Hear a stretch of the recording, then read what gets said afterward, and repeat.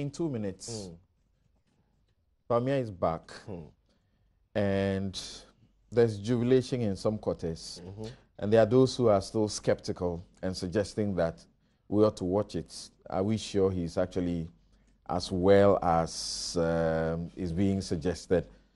Let's listen, watch him and listen to him when he returned and the things he had to say. So grateful to all Ghanaians, all walks of life, all religions, churches and mosques, for the prayers that they have done on my behalf when I took a medical leave. I'm so thankful and grateful for their prayers, and I'm happy that I have come back, inshallah, in good health, ready to continue work. When you go around, you take your health for granted, but it is when you don't feel well that you appreciate what God has actually given you. And when God gives you good health, you really have to appreciate it and look after your health. And I'm most grateful for that, because as I was just saying in Hausa, good health is better than riches. I want to thank the President and the government for what they have done and continue to do to support me. But I don't want to forget my lovely wife, Samira, who has been by my side throughout these last 2 weeks. Thank the doctors and the nurses and the medical staff for all that they have done.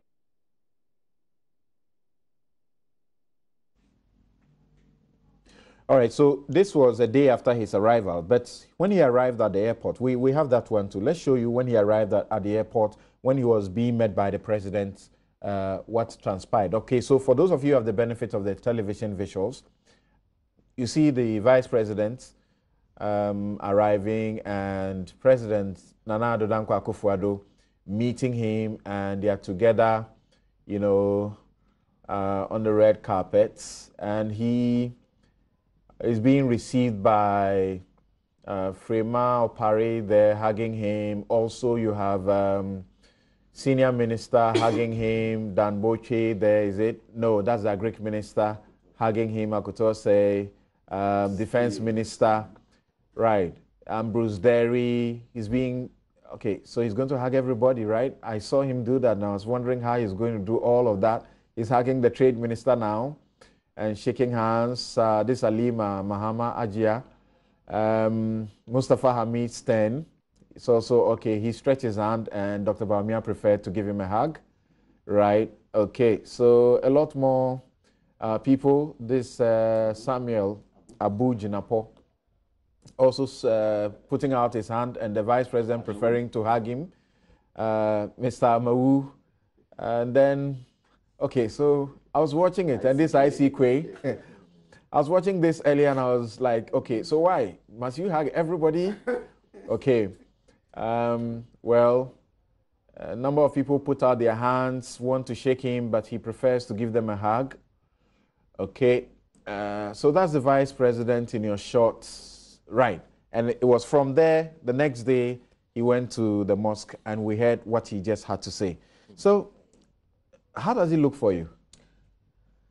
Samson, look, I am very happy he's back. And by the way, I put up something to say, you know, he's welcome to us. When people are saying whatever they want, look. Yeah, they said you didn't show that you are the independent person that they thought you were. People should get this. Because you say the vice president is back, and you say Twaso, and then you go ahead to say at least make Samira. You should make Samira a first lady. Samson, people should get this. I am not neutral. I think independently. You are not neutral. I am not neutral. In the face of right or wrong, the neutral person has taken the part of wrong. If you see an elephant with his foot on the tail of a mouse and you declare neutrality, you have supported the elephant. I think independently. I want this government to succeed.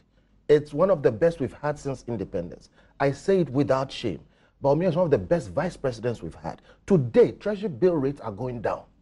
All right? I can go on and on and on. I want him to succeed. I hope he becomes president, and I hope Samira becomes first lady. That being said, let them make a mistake and see what I'll say. So put that away. We want this vice president to succeed. Look, I am worried. Do you know why I'm worried? I believe he's healthy. But I'll tell you something. On my wedding day, I smiled so much my face hurts. It's just my small wedding. I was smiling. Because you have to smile, shake everybody. My small wedding, my face hurts. Your cheeks hurt. Yeah. If you've gone through it, you know what I'm talking about. Now I see a man who has just come from medical leave. He has a long line of people to shake and smile and hug, and then the very next day he's at the mosque. He has to be praying, and I guess he would have met people would have met him. I imagine the people who have gone to his house just to show themselves that we care for you, and he has to make a speech. Goodness, let the man rest. So here's the point. It's so hard, this job, because he has to do it. But let us appreciate that he is only human, and whatever the nature of his illness is, personally, I think we should ship Mr. Bawumia off, Dr. Bawumia off, for another 2 weeks or so. Did you say ship him off? Yes, ship him off to the north. Okay, to get some more rest and let the guy come back, because we need him to run this down. Okay. Thank you. So what you see is a healthy man. It's a healthy man, there's no problem. But I'm saying what we are doing is what will create more problems for him. Okay. Yes, Roxanne, what do you say? And like he said, when they say you are not neutral, I keep saying you don't have to be neutral to be impartial. No. Go ahead. Independent. Yes. Like the Supreme Court. But you see, people's worry is that the media, and particularly this particular platform, we have had to, you know, hold people up as independent analysts and so on. And then before we knew it, they were running for parliament on a party's ticket. And we discovered later that they had belonged to the party long before. For so long. You know, and there's a long list of such people that we have from academia, we have introduced as independent analysts. And before we said, Jack, they were in government. And not in government because they had been invited, but they had been political people who had, you know, found themselves there. Sam, I have throughout this matter been very sober. Okay. Because you see, we did it to Prof. Samuels, and we later regretted. And so the health of the vice president or the president, or the four most important people, the speaker, the CJ, they have the best of medical services available to them. I am happy he's back, but I worry, like Kofi said, that they are rushing. It was needless for that statement to be issued that he will resume work the next day. Was it necessary? No. Here is a man that we declared ourselves that he had gone on a medical leave for 2 weeks, and he's back. So the fact that he's back, we should be careful in rushing him back to work.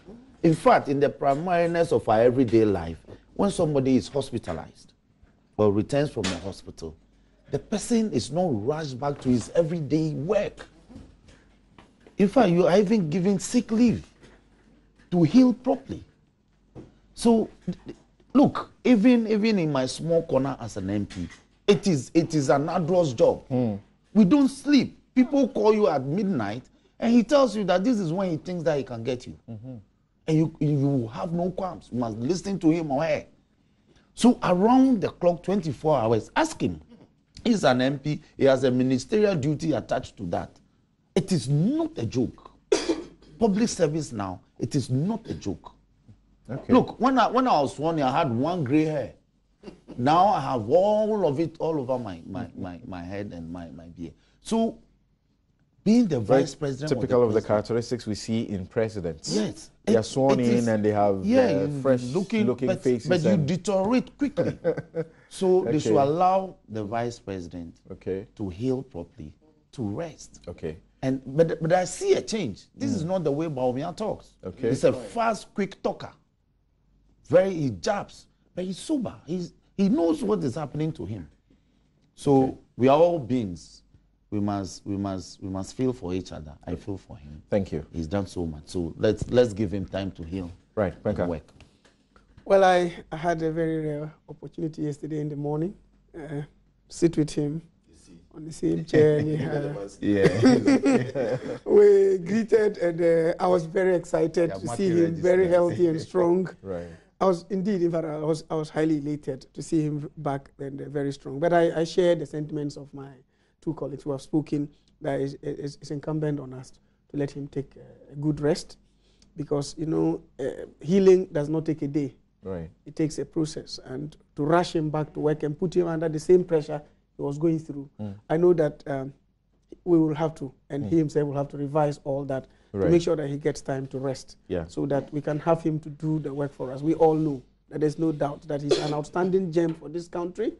He's a rare breed. In fact, you have very few of his type, and we will need to protect him so that he can bring that to bear for all of us to benefit. Let's pray for him and hope that by the grace of God everything goes well. Thank you. And like Roxanne said earlier, you guys, the job you do as MPs, not only the physical exhaustion, people contacting you, but, you know, bringing their problems to you gives you stress. I mean, in my little corner, just as a lawyer, you know, and I didn't want to go towards that area. Yeah, just as a lawyer, people's matters that you're handling, you know, and the passion and emotion they attach to them. And you too must go and exhibit a similar, you know, they want you to be interest. invested in their Exactly. Yes. And sometimes it can be really, really a lot of pressure. Kuku? Yeah. Yes. Well, before I deal with the substance, let me ask you for, just permit me, perhaps not very material for your program, but my newspaper carried the story of the vice president's return. Right. And the headline was "A Disaster of a Headline." Okay, return back. Okay. And we've been bashed left, right, center. That's right. I accept the bashing in good faith, Mm. because such an elementary, inexcusable, unpardonable error. Okay. I take full and ultimate responsibility for that as editor-in-chief of the newspaper. So I want to apologize to our readers and the general public. But we've been dealt with very severely, especially on social media. I accept it. Was Kofi involved? No, I wasn't involved. I'm sure he decided to be charitable. I wasn't involved at all. You know, often we are too quick to be defensive. So what I was surprised about was that when I sent it to him, he said, "This is a disaster." Yeah, I'm like, it is. really? Okay, you spotted it. Yes. Yeah, so that means- I hope we are forgiven Right. and pardoned. Now let's deal with the substance. I'm happy the vice president is back home. I didn't say returned home, back. No. And for me, he went out on basis of a medical advice to medical leave. I'm assuming safely that his return was also based on medical advice. They must have, we don't know the exact, you know, problem that he had, but the doctors would know. And so if he's back and he's returned to work, ready, fit and ready to work, I'm assuming safely that he's fit for purpose. That does not necessarily mean that his schedule may not change. Again, we don't know. It takes time. So they may have given him a schedule that will let him grow into the same dynamic and spirit. So I'm assured that we have him back. We need him, and he's going to deliver. I hear Kofi. I happen to be part of that constituency. Thank you very much. All right. Interesting. So we'll take a quick break here. When we return, we go on to the first issue, and this is how I introduced it, that the finance minister seems to be waking up to the real possibility of he losing his job over the 2.25 bond saga. As the minority NDC sustains action and threatens removal by censure, Ken Ofori-Atta is heading to the court. Almost a year of NDC, quote-unquote, harassment and petitions. You know, this has gone beyond the jurisdiction of Ghana. Over a month after the Shraj verdict, 3 weeks after a suit and over a week or so after another petition to Shraj. Will his attempts now succeed, or is it just too late for him? We'll be right back after this break.